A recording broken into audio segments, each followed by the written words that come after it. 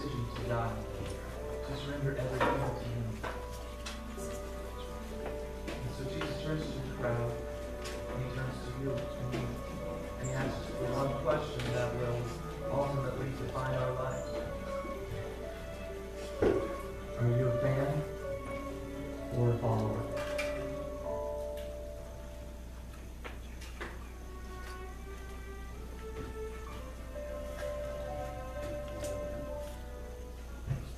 I just want to make a note. We got to do something different with the kids, man, because this side empties out and the building starts to tilt. But you know what? Isn't it wonderful? Isn't it wonderful to have almost as many kids as we do have as adults in the church? I mean, to me, that's just amazing, and I thank Forge so much, because as their ministry grows, you can look around and see the ministry of the Odyssey Church grows as well. And as Tara said, we are really becoming a very close-knit family, and I want to appreciate that. I want to tell you how much I appreciate that. But, you know, I'm so glad you're here with us on Mother's Day. A couple of years ago, you know, I was thinking about how I'd really been neglecting my wife in particular, but my whole family. I was working too hard. I was doing too much. And I decided I wanted to do something different. So it was Mother's Day, and I go to the store, and I buy, you know, a whole bunch of chocolates, because, you know, women be loving chocolates. If you won't love them, you bring them chocolates, right? So I got one of them really mushy sweet cards that almost drip with honey. I got a whole bouquet of roses, her favorite roses, yellow roses, so I got that. And I want to surprise her, so, you know, I sort of walk up to the door. I'm not going to go right in. I ring the doorbell, let her answer the door. And as she answers the door, I start singing, "Have I told you lately that I love you?" And she just breaks down crying and crying. And I'm like, "Honey, what's wrong?" She goes, "It's been a terrible day. It's been a terrible day. The sink's been stopped up. The toilet's overflowed. The kids have been terrible. It's been a house. It's been a wreck. And this just tops it all off. You come home drunk."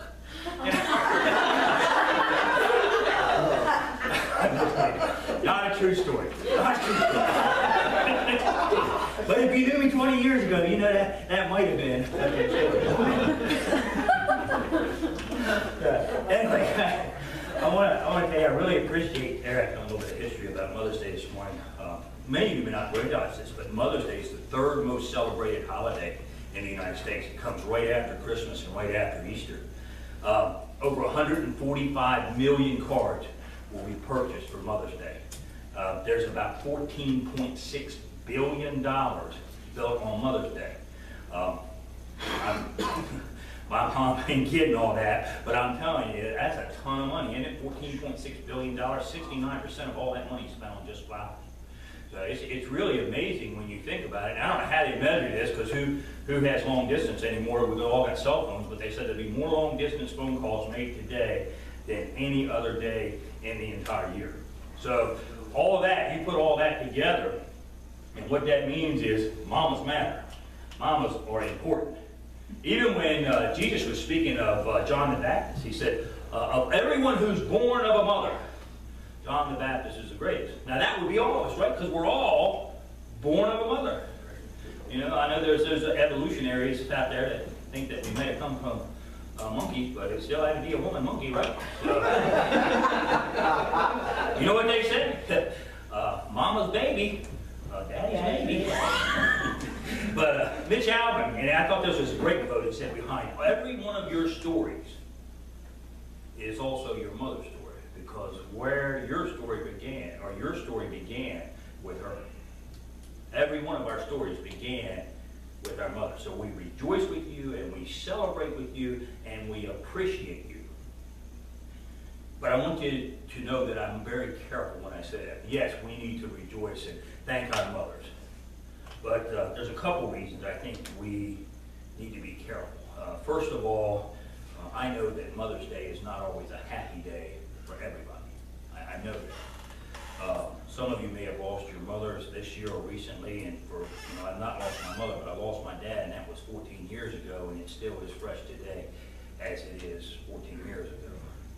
And maybe some of you don't have a great relationship with your mother. Maybe it was never a great relationship. Maybe you don't have great relationships with your children. Maybe you don't have great relationships with you.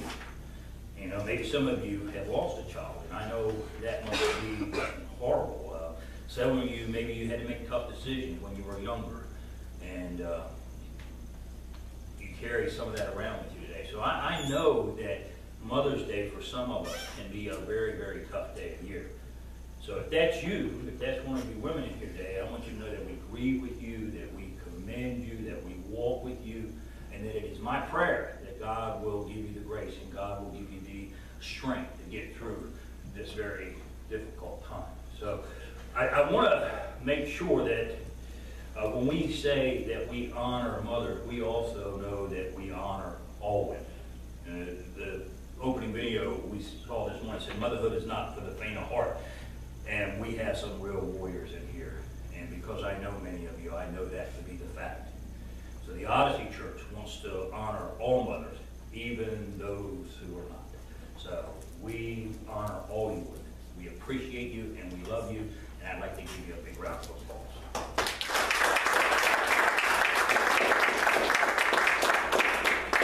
So now I said there's another reason too. We do love our mothers. But the fact is, they're gifts from God, and we should love them and appreciate them every day, not just one day a year, you know, Fifth Commandment and all that kind of stuff. But we also need to keep our eyes on Jesus, and we're guilty of that. And I think we're going to be guilty of that in a couple of minutes. We should never forget that our eyes should be focused on Jesus.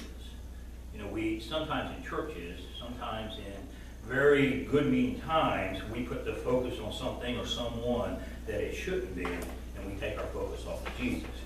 I don't think there's a mother in heaven today that wants to focus on them. If they're in heaven today, their focus is solely on the Lamb of God.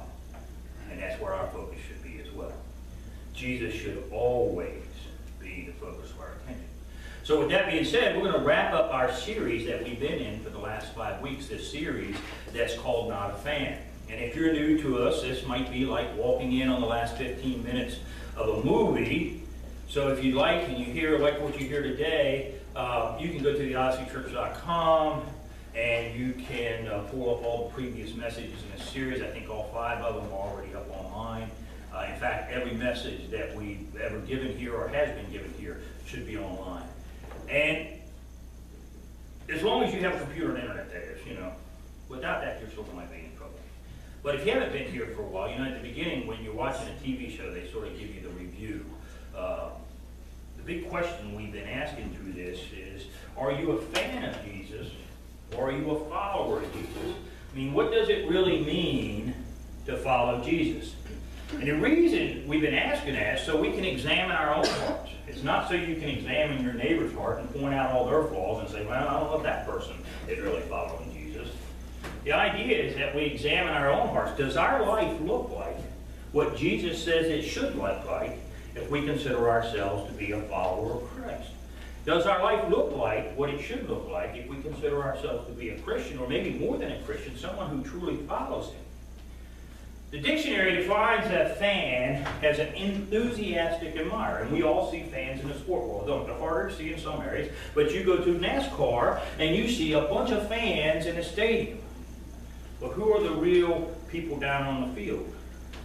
They're the ones that are doing all the hard work. They're the ones that are doing the things that make the whole race take place. So the question has been, are you a fan of Jesus or are you a follower of Jesus? Because as a follower, I guess the best way to define if you're a follower of Jesus is what is defined in Scripture about 300 times, and that is, are you a disciple of Jesus? And a disciple is a person who sits at the feet of their master, not just to learn, because it's easy to know, it's hard to do. You sit at the feet of your master so that you can learn to think like him, so you can learn to talk like him, so you can learn to behave like him. Now we know we're following Jesus and He's perfect, and we're not perfect. So what this means is we do the best that we can in our human ability, but I believe, and many in here believe, that God not only gives us the grace for His salvation, but He gives us the power of His Spirit to do what we can't do, to live as Christ lives. Doesn't mean we're perfect. Christianity is about progression, not perfection. But He gives us the ability, through His power, to do what we can't do in our power, and that is to live like Jesus. Now, another way you may look at this overarching question is, are you someone who waves and cheers Jesus on? Are you willing to get on the field and go wherever whenever, and do whatever Jesus calls you to do. I'm not sure that you can call yourself a follower of Jesus if you aren't willing to follow him into the places that he went or he calls you to be. And truthfully, Jesus went to some very uncomfortable places, and he would go at very inconvenient times. He was called to do very difficult and very uncomfortable things, like dying on a cross for the people that he loved, like dying on a cross for each one of us in this room. So this morning, we're going to spend most of our time in the Gospel of John, chapter 6. If you have your Bibles, you're welcome to turn there now. If you don't, the verses will be on the screen up here over the stage. But there is something special about having your own Bible and taking notes in it and highlighting it. And yes, I think God allows us to write in our Bibles.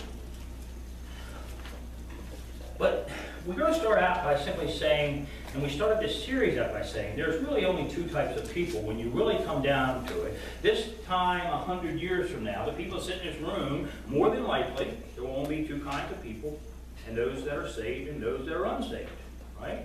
Because most of us in here will probably be in eternity 100 years from now. So we're either going to be headed to a place of eternal comfort, or we're going to be headed to a place of eternal condemnation. I believe, and I hope everyone in here believes, there is something after this life. Paul said if there's nothing after this life, and Jesus isn't who he says he is, all the preaching and everything we do is all worthless. We might as well do anything that we want. So we have those who are saved and those that are unsaved. But I think we can break that down into really four groups, four types of people. You have the saved and the unsaved, and they're pretty straightforward. You're saved and you know it, and you're unsaved and you don't know it. I mean, you're unsaved and you know it. You know, I have a friend of mine who just, he knows what Jesus requires. And somebody I love, I've talked to often. He says, I know what Jesus requires. I'm just not willing to surrender my life for what he is like. I'm not willing to die to self to live for him. And he goes, I know where it's going to lead me. He's saved, or maybe he's unsaved, and he knows it. But then we have another group of people. They're saved and they don't know it. I had a lady that I ministered to at the last church I was at, and she had been there. She was 80 years old. She had been going to church almost her entire life. When she got married in her mid-20s, a pastor came over her house and explained what we call the Roman road, the way to salvation, and her husband got on his knees and said the prayer. Now this woman for 60 years has been attending church, active in church. She had so much fruit in her life. She spoke about Jesus. She talked about Jesus. I think she dreamed about Jesus. You could tell that she really loved Jesus. But in her late 80s, I was able to visit her at her house. She would very rarely ever come to church. And she spoke honestly to me.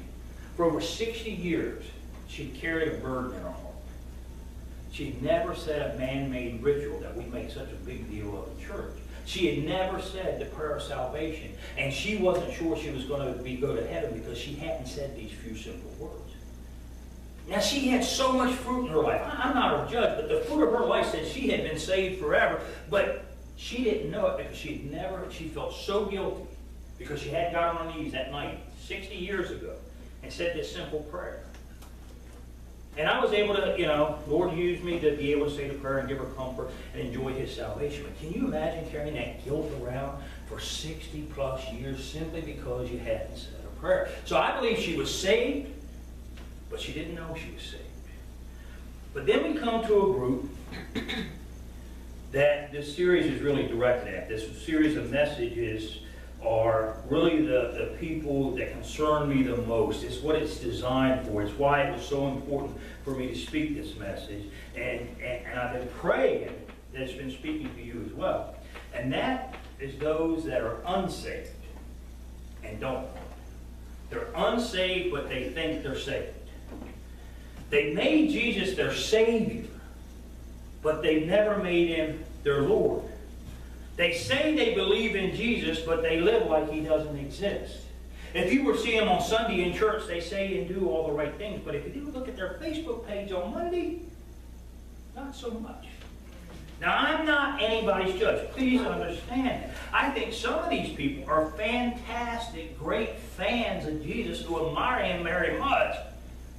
But Jesus never wanted fans, did he? He wanted followers. He wanted disciples who would act like him and be like him and talk like him and do the things that he did. And according to Jesus, this isn't a few people. This isn't half the people. This is many, many, many people. this is a lot of people. You know, I tell you often, one of the scariest verses in all of Scripture to me is found in the Gospel of Matthew, chapter 21 through 23. And it says, "Not everyone who says to me, 'Lord, Lord,' will enter into the kingdom of heaven, but only he who does the will of my Father. Many, many will say to me on that day, 'Lord, Lord, did we not prophesy in your name? And in your name drive out demons and perform many miracles?' Then I will tell them plainly, 'I never knew you. Away from me, you evildoers.'" These are people that are walking and saying they're Christians, for lack of a better term. They get to heaven, Jesus shuts the door. They're not allowed in.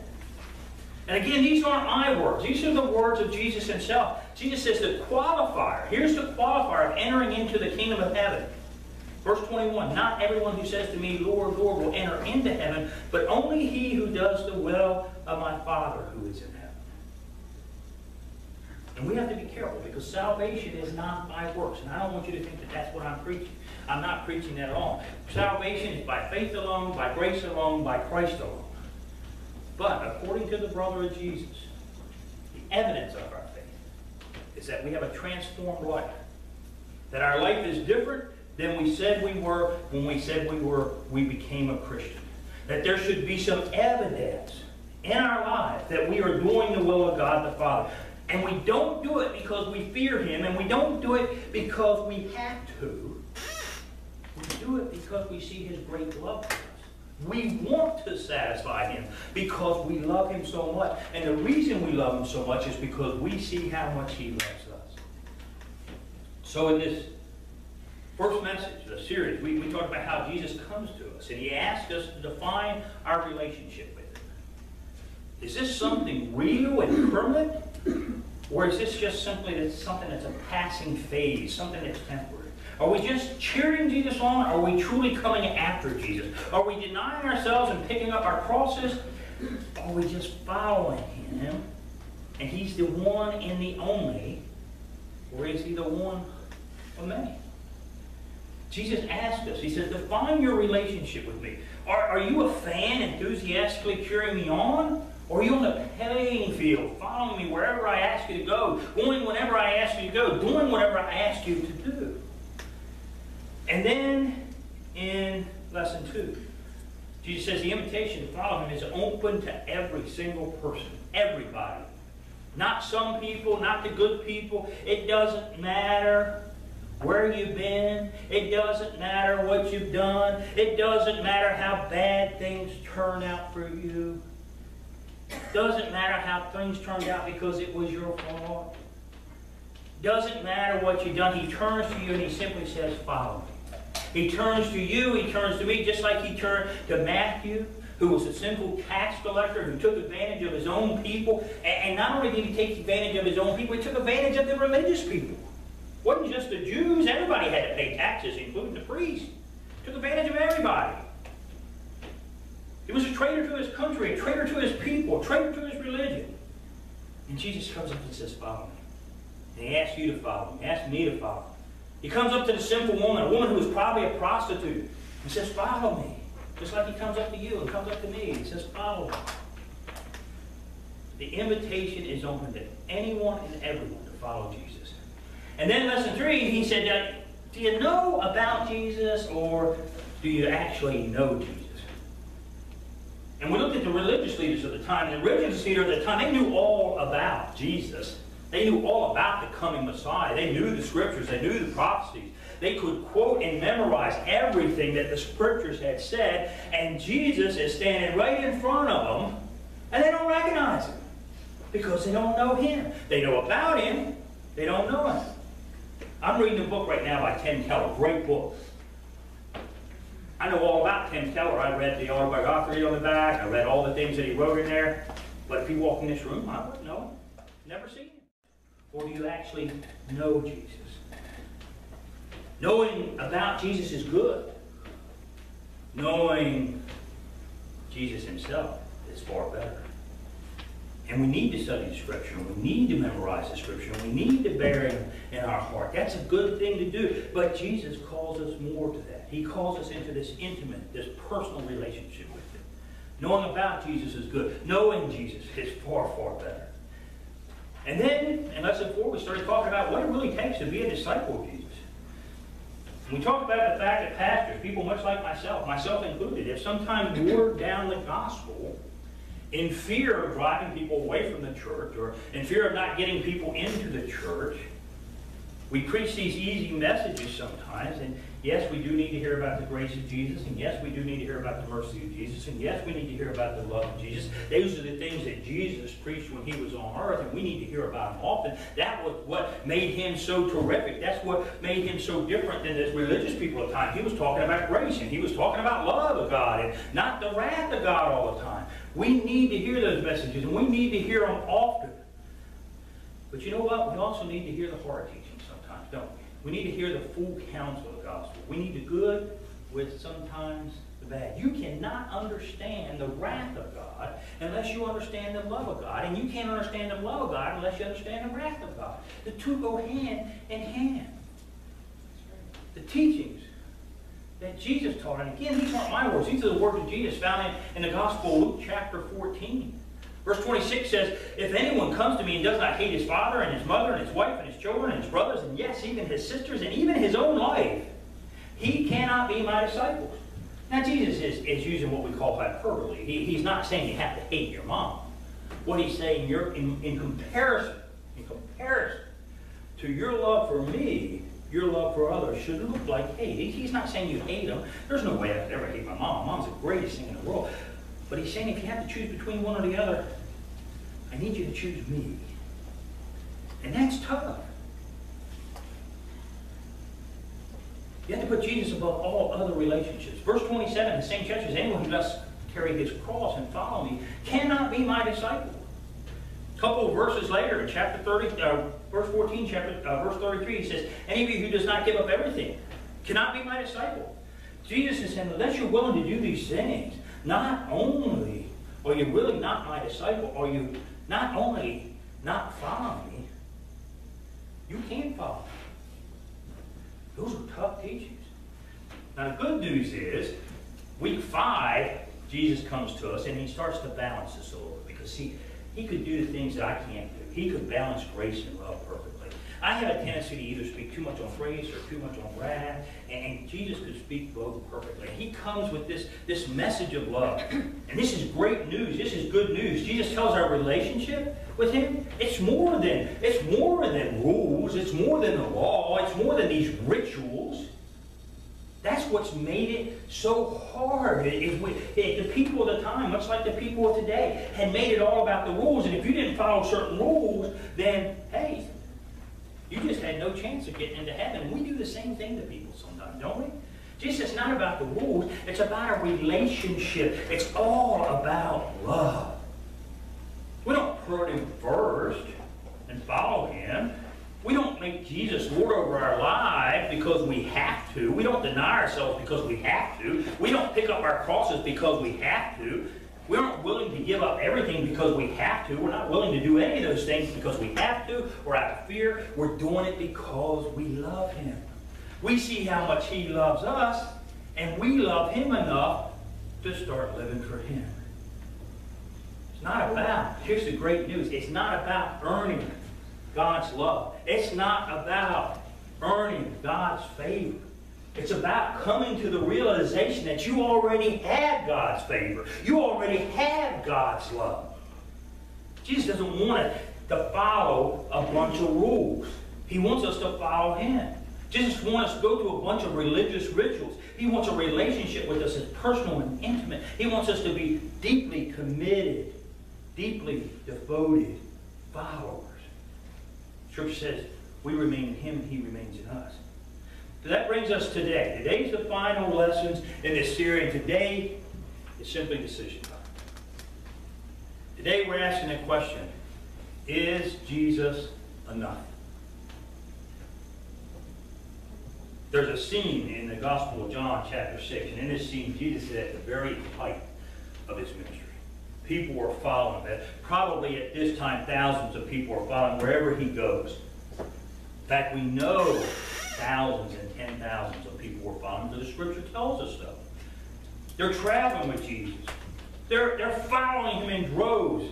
He's been driving out demons. This would be like a great movie scene, you know? He's driving out demons and he's challenging the religious authority. There's everything a great movie would have. He's healing the blind. He's healing the lame. He's healing the sick. He's teaching about the love of God. He's teaching about the kingdom of God. He's been prophesizing. He's been doing all these things that nobody has ever done before and nobody has ever done since. And of course, it's attracting people to him. People were just gravitating. They're flocking to him. Great crowds had gathered to cheer Jesus on and see what he was going to do next. And really, we sometimes read this and we forget, what if somebody came into the world today just like that? What if the newscast came in and you saw people and they had withered hands and all of a sudden they were able to have their hands straightened out there, right on TV. And somebody you knew that had broken their back in an accident and hadn't been able to walk for 20 years. Jesus says, get up and walk and follow me. And they do it. Wouldn't you at least be curious? Wouldn't you at least want to go see what was going to happen next? I mean, he was doing things that no one had ever done. The crowds were big. And on this particular day, the Scripture tells us there were 5,000 men there. Now, at that time, they only counted the men. It says there were 5,000 men, plus the women and children. So by conservative estimates, there was at least 15,000 people. Some say that there was probably 25,000 people there. I've heard estimates that there may have been over 40,000 people there. But either way, there was a lot of people there. And this is recorded not by somebody who heard it through somebody else and heard it through somebody else, and it was gossip. This was recorded by a man named John. And John was one of Jesus' closest friends, and he was actually an eyewitness to this event. Everybody's there this day to see what Jesus is going to do next, to hear what he's got to say. And in John chapter 5, or John chapter 6, verse 5 through 7, it says this. It says, when Jesus looked up and saw the great crowds coming toward him, he said to Philip, where shall we buy bread for these people to eat? He asked us only to test him. For he had already had in mind what he was going to do. Philip answered, it would take more than a year and a half worth of wages, or more than a half a year's wages, to buy enough food for each one to have even a single one. Now, this is not the point of the message, but I have to put this in here. If Jesus would test the people that were closest to him on that day, the people that were his greatest friends as he walked and had been with him for all this period of time, do you think for a moment that he wouldn't test you as well? We all go through tests, don't we? And Philip that day, I don't think Philip passed the test. I mean, here it is, in a whole day of teaching. It's starting to get late in the afternoon. Everybody's starting to get hungry. And so Jesus turns to his disciples, particularly to Philip, and he says, what are you going to do to feed all these people? Now think about it. 25,000, 15,000, 40,000, doesn't matter. Either way, there's a lot of hungry mouths to feed, isn't there? From Philip's perspective, first of all, this wasn't his problem. But even if it was his problem, there ain't nothing he can do about it. But there was another disciple there that day, a man by the name of Andrew. And Andrew's response had absolutely nothing to do with money. It had everything to do with faith. Another one of his disciples, Andrew, Simon Peter's brother, spoke up. Here's a boy with 5 small barley loaves. He's got a little bit of bread. 2 small fish, not even big fish, just 2 small fish. But Jesus, how far will they go among so many? See, Philip just said, hey, no, there's nothing we can do. But here's Andrew. He's looking through the crowd. He's saying, who's got what? He sees a boy over there. He's got his bag lunch with him. He's got a little bit of bread and a couple small fish. Now, Philip may have failed the test, but I think Andrew passed it with flying colors. Sometimes I try to picture things. Can you imagine Andrew as he comes to Jesus, making this announcement? Maybe he had a smile on his face. Maybe he had this sense of expectation. I wonder what Jesus is going to do with this. I wonder what Jesus is going to do next. I mean, you ever have faith like Andrew had that day? You know, Lord, this is all I got. And you know and I know. It's just simply not enough. And I don't know what you're going to do with so little, but I'm going to bring it to you. And by faith, I know, and I'm going to see that you're going to take care of this problem with just the little bit that I brought to you. Have you ever had that kind of faith? And Jesus didn't disappoint. He took that little boy's sack lunch and he fed the entire crowd. The Bible says even after everybody had their fill, now, if they were like me, that's a lot of food. After everyone had their fill, there was still plenty of food left over. Verses 10 through 13. Jesus said, have the people sit down. There was plenty of grass in that place, and they sat down. About 5,000 men were there. Jesus then took the loaves. Notice he gives thanks. And distributed to those who were seated as much as they wanted. And he did the same thing with the fish. When they all had enough to eat, he said to his disciples, gather the pieces that are left over. Let there be nothing wasted. So they gathered them and filled 12 baskets with the pieces of the 5 barley loaves left over, those who had eaten. See, when we come to Jesus, it doesn't matter how much we have. We don't have to have faith in what we have. We give Jesus all we have, no matter how little or how big, and he takes it and he provides for us, and he doesn't allow anything to go to waste, and then he gives back to us more than we had to start with. He takes what little bit we have. If we'll just trust him with it, if we'll just give it to him, Jesus will take what little bit we have and turn it into more than we need. So everybody's full. What do you do when you get full? It's hot during the desert. You got to take a nap and go to sleep, right? So after dinner, the crowd decides to camp out for the night. They're not going to walk all the way home. They want to be with Jesus the next day. And you know what they're thinking. Supper was good. You know Jesus is going to do the same thing in the morning. I wonder what we're going to have for breakfast. So the next morning they wake up and Jesus is gone. His disciples are gone. And they start looking around where he is. And finally they realize that he's gone to the other side of the lake. So they get in there. They start walking. Jesus went by boat. It's only about 7.5 miles across the lake. They walk around the edges. They finally get to the other side. They're starving now. They've done messed breakfast. It's lunchtime. See, the crowd seem like they have no higher priority than wanting to be with Jesus. They are these committed fans, and maybe they're more than fans. Maybe they really are following Jesus for the right reason. Maybe they are deeply committed followers. But by the time they catch up with Jesus, they are hungry. They're starving. They missed their chance to order breakfast. They're ready to find out what's on the lunch menu. But Jesus does the unexpected. He closes down the all-you-can-eat buffet. He's not handing out any more samples. And that's where we pick it up in verse 25. When they found him on the other side, they asked him, Rabbi, when did you get here? And Jesus answered, I tell you the truth. You're looking for me, not because you saw the miracles, because you ate the loaves and you had to fill. Jesus says, it's time for us to talk. It's time for us to have that DTR talk. It's time for us to define our relationship. See, it's time for the crowd to define their relationship with Jesus Christ.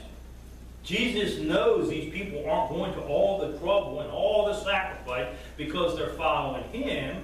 They're just following the food. So the first question I want to ask you this morning, actually I want to show you first, is look how the crowd responds when the drive-through window gets closed and all the food's taken away. Jesus says, do not work for food that spoils, but food that endures for eternal life. Food which the Son of Man will give you, for on him God the Father has placed his seal of approval. And then they ask him, what must we do to do the work God requires? And here's the answer. So simple. Jesus answered, the work of God is this, to believe in the one he has sent. And then in verse 35 through 40, Jesus offers himself, but the question becomes, is Jesus enough for the people in the crowd that day? is it enough for the people who were there that day, for the people who were actually calling themselves his followers? When Jesus is literally the only thing left on the menu, is he enough for you? Jesus declared, I am the bread of life. He who comes to me will never go hungry, and he who believes in me will never be thirsty. But as I have told you, you have seen me, and yet you still do not believe. All those that the Father gives me will come to me, and whoever comes to me I will never drive away. For I come down from heaven not to do my will, but to do the will of him who sent me. And this is the will of him who sent me, that I shall not lose none, all of that he has given me, but raise them up on the last day. For my Father's will is that everyone who looks to the Son and believes in him shall have eternal life, and I will raise him up on that day.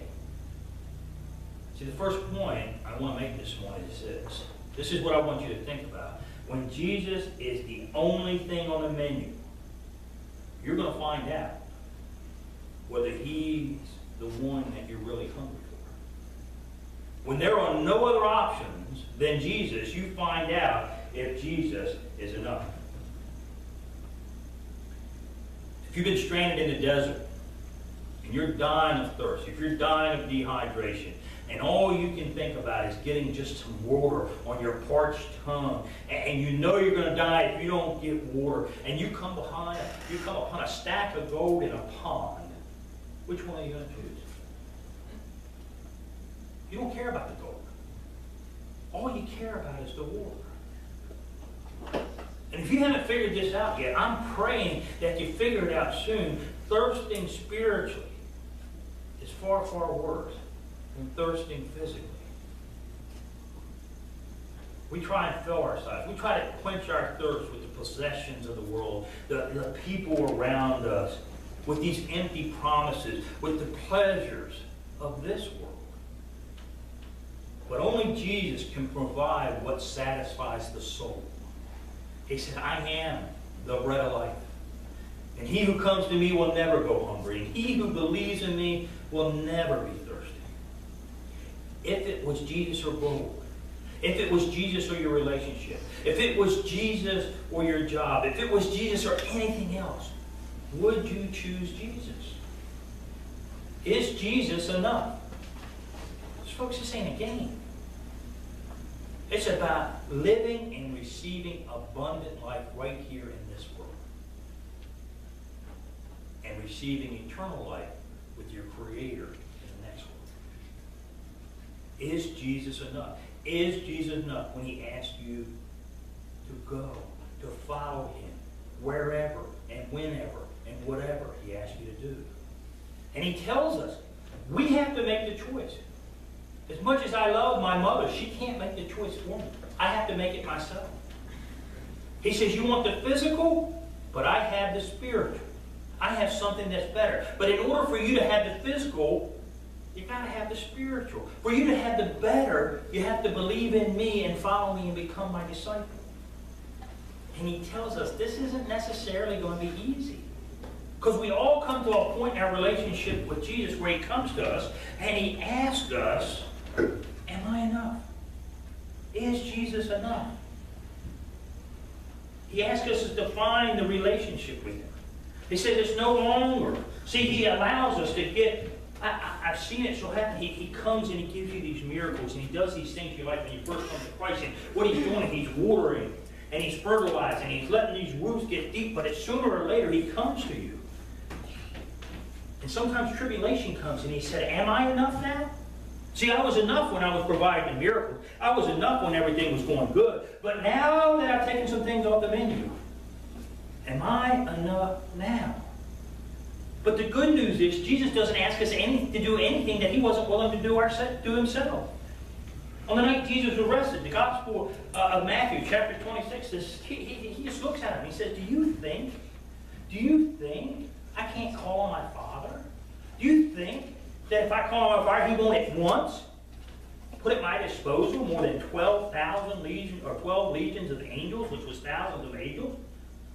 But then he asks us, but how then would the Scriptures be fulfilled? The ones that say it has to be done this way. telling those people right then, I got a choice. I can call my Father, he'll send down the angels, and he'll say, I don't have to go to this cross.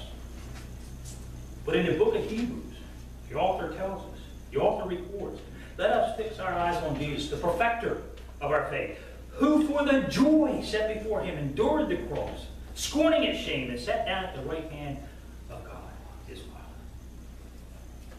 Jesus chose the cross. Jesus endured the cross. And the Bible says he did it with joy. How could he do that with joy?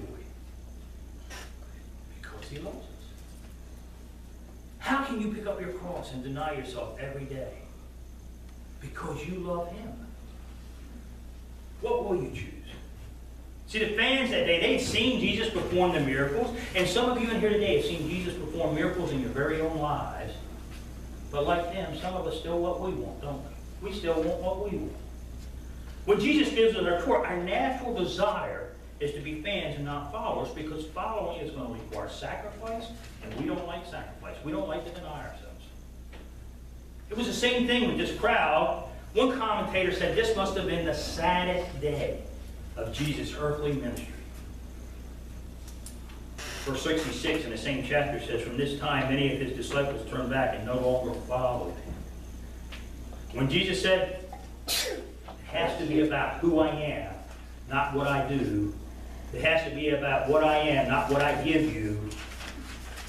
Most of them left.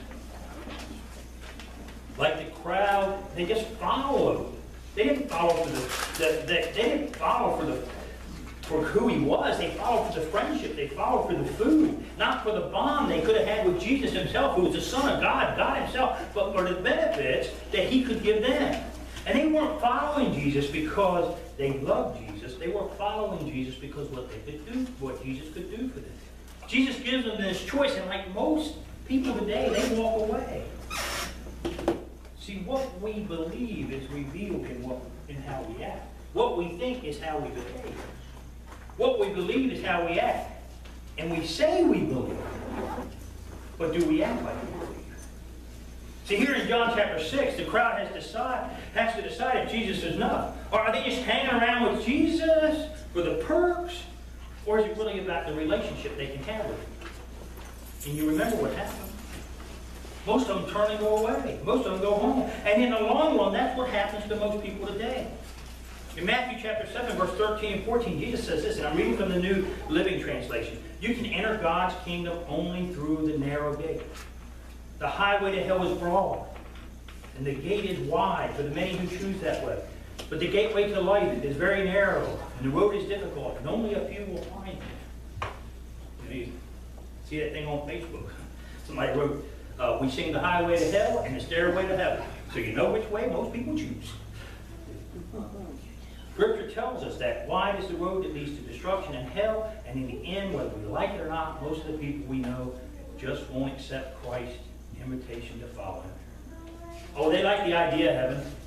They like the miracles. They like the bread. They like the free show. They like the chance to be around a lot of people. They like the excitement. But when Jesus wiped all of that off the table, when Jesus says, I'm the only thing you can have, they simply aren't interested.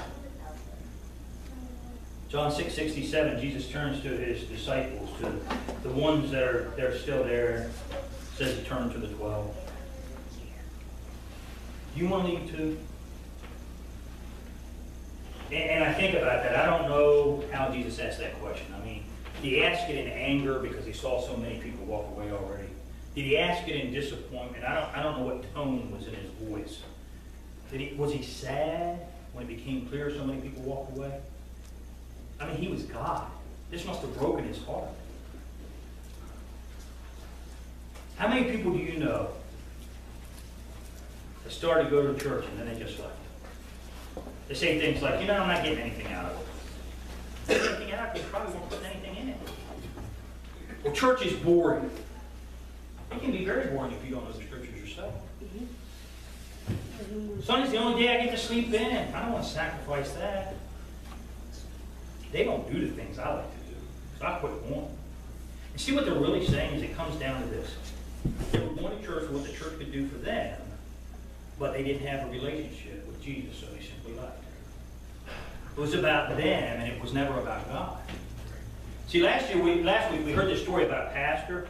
He spoke at a large church, and he said, with tears in his eye, a man came up after the service. Big man with a big belt buckle, but he's crying. He's telling the story of his prodigal daughter.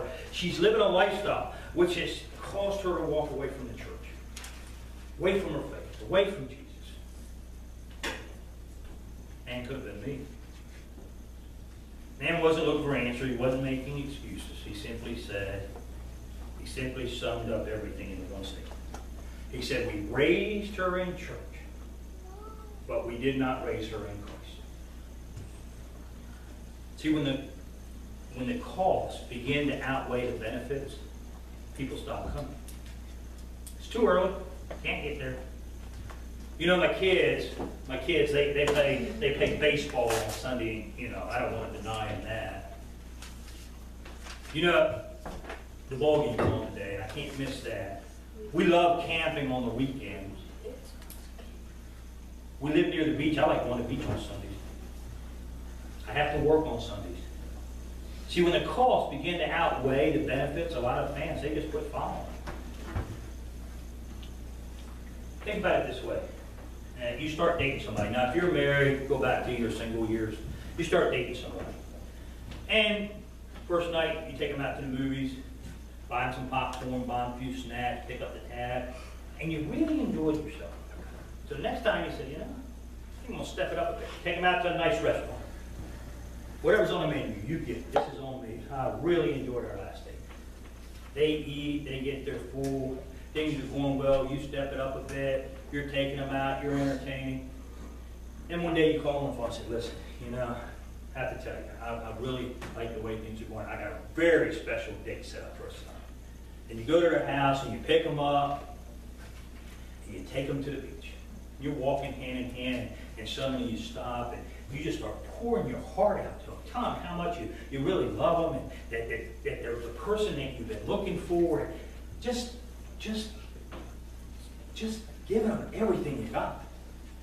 And after you're done, they look at you and say, is this the date? When are we going somewhere?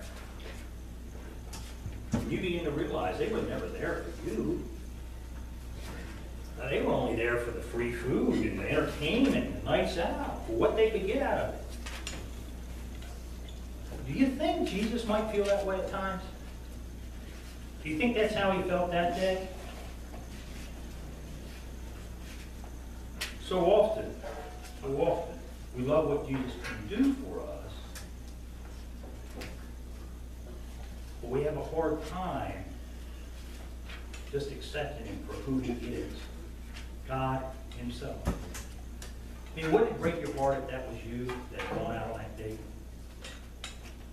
Maybe that's how Jesus feels today. He asks his disciples, the people that he's grown closest to, whether they're going to leave him. Would his most devoted disciples turn out to be fans too? Would they be not willing to stick around when the teachings and things got tough? Were they going to be more focused on their crowds and their popularity than being attracted to Jesus himself and this great message of life? Were they going to abandon Jesus too? Some of them stayed. They made the decision to follow. They made the decision to go deeper with Jesus. Verse 68 and 69 says, Simon Peter answered and said, Lord, to whom would we go? You have the words to eternal life. We believe and we know that you are the Holy One of God. Now, I said the first point is that when Jesus is the only thing on the menu, you find out whether Jesus is really the one that you're hungry for. This is the second point. When you really know Jesus as Lord, when you really believe and know Jesus is Lord, you don't want anything else. Peter's answer sort of sums it all. To whom would we go? And with that one question, it's almost as if he asked 1,000 questions, isn't it? Who could lead us like you, Jesus? Who could teach us with wisdom like yours, Jesus? Who could possibly draw us closer to God than you, Jesus? Why will we ever want to leave the Messiah, the anointed, the Holy One of God? Who else is worthy of being followed other than you? Who else is compared to you? How could we ever find anybody like you? See, the fans left when the teachings got difficult. He asked them to sacrifice. When he asked them to take up their cross, when he asked them to die, the fans just took off. And I don't think it was just because they preferred a more comfortable life.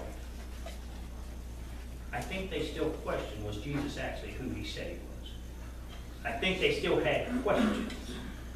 Because if they knew, if they believed and they knew, their actions would show that they loved him. Think about it, if they were guaranteed a ticket into heaven, if God came down and said, here's your ticket into heaven, this is what you got to do. Be no question about it, we follow. If you had the full assurance, if they had the full assurance that Jesus was the Son of God, if they truly believed and were completely convinced, 100%, following Jesus would lead to abundance on this earth, if they really believed that following Jesus would lead to an eternity of heavenly bliss and worship and joy in the presence of joy of the Lord in the next life, wouldn't they follow him whenever, wherever, and do whatever he asked them to do? Peter said, we believe and we know that you are the only one, that you are the Holy One, that you are the Messiah, the anointed one of God. I mean, who wouldn't do the things Jesus required if we truly believed in our heart and knew with every answer our being? We'd have a whole lot easier time believing the tougher portions of Scriptures. If we all knew and believed the way the disciples did, I think we'd all be followers of Jesus and none of us would be fans. So here's the third point I want to make the problem. Here's the problem. We don't know the way we wish we knew, so we don't believe the way we should believe. When Jesus is the only thing on the menu, you find out if he's the only one that you're hungry for. When you really know Jesus is Lord, you don't want to leave him. You don't want anything else. And let me repeat this third. We just simply know the way we wish we knew. We just don't know the way we wish we knew. So we don't believe the way we should believe.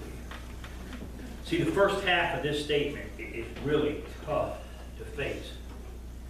See, we really wish God would lay it all out for us, don't we? We wish God would just come up and wave it in the sky. We wish he'd give us a vision. We wish he'd come and speak to us audibly. We wish he'd send an angel or some kind of unmistakable sign. Something that just tells us that he's alive and in charge and Jesus is his Son. But that's not the way God does things, is it? The Bible says in 2 Corinthians chapter 5, verse 7, it is by faith, not by sight. That's the way it is for us. It was the way it was with the disciples as well. They were able to witness the miracles, but eventually they had to choose to know and believe Jesus was the Messiah. Choosing to know. Choosing to believe. See, it's a choice. We think that we're going to have this great epiphany one day. But the choice is ours, isn't it? How we think is how we act. We choose to believe and we choose to know, and the evidence is all there. If we know and believe Jesus is the Messiah, choosing to know and believe is a choice. We have to make that choice just like the disciples had to make. Because if we would believe with the same fire, the same passion the disciples had, I think our lives would look different. Because in the end, it comes down to whether Jesus is enough for us. It comes down to whether or not we're going to choose to move from being just a fan to being a follower of Jesus. I've got about 5 more minutes. We're going to watch this short video and we'll begin to wrap everything up.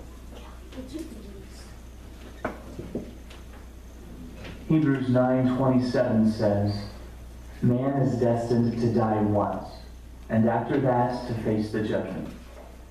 Those are the 2 guarantees. We will all die and we will all stand before God. When that moment comes to all of us, there's only one question that will really matter, is have you decided to follow Jesus?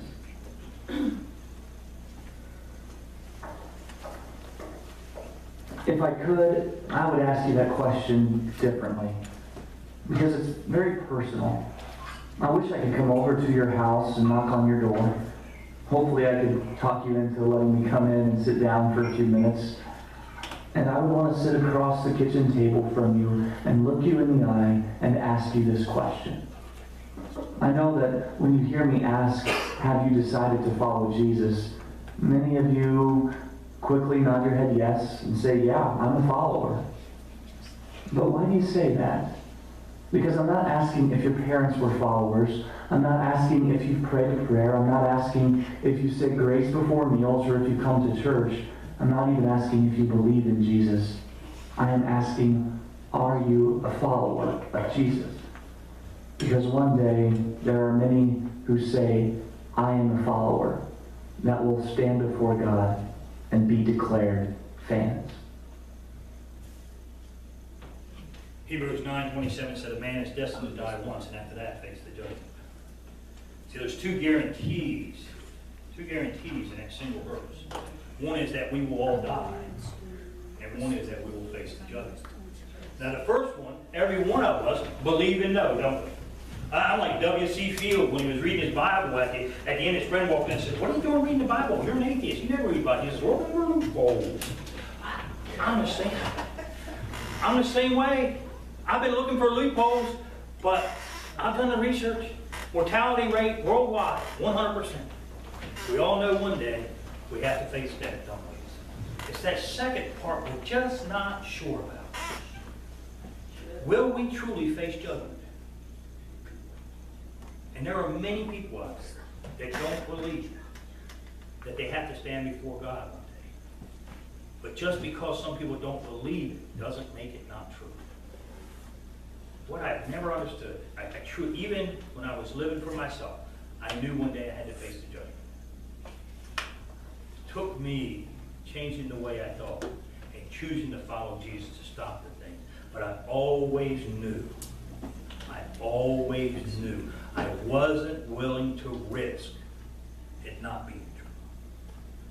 Eternity is way too long to be wrong.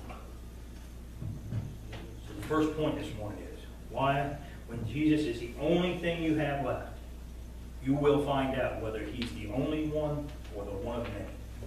You will find out if he's truly the one that you're hungry for. The second point is, when you really know Jesus is Lord, you won't want to leave him. When you really realize how much he loved you and what he had to get through to offer you this salvation that he offers you, that's free to you but wasn't free to him, you won't want to leave him. Problem is, we don't always believe and know the way we should, the way we wish we would, so we don't believe the way we should believe. And this is the final point. We don't know the day, but we know his name. It's true. One day Christ will return. Whether you go to him or whether he comes back to us, we don't know the day, but we do know his name. We don't know the day when we're going to start having health problems and our health might fail. We don't know that our finances might go in the wrong direction. We don't know the day we might die, and we probably never will. But even though we don't know the day, we know his name. And on that day, I don't think there's anybody in here who wants to be declared just a fan of Jesus.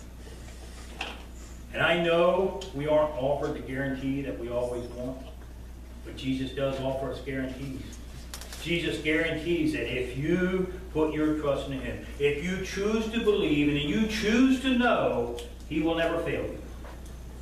He guarantees you, if you stake your life on his message of truth, he will stake his life on your eternity in heaven.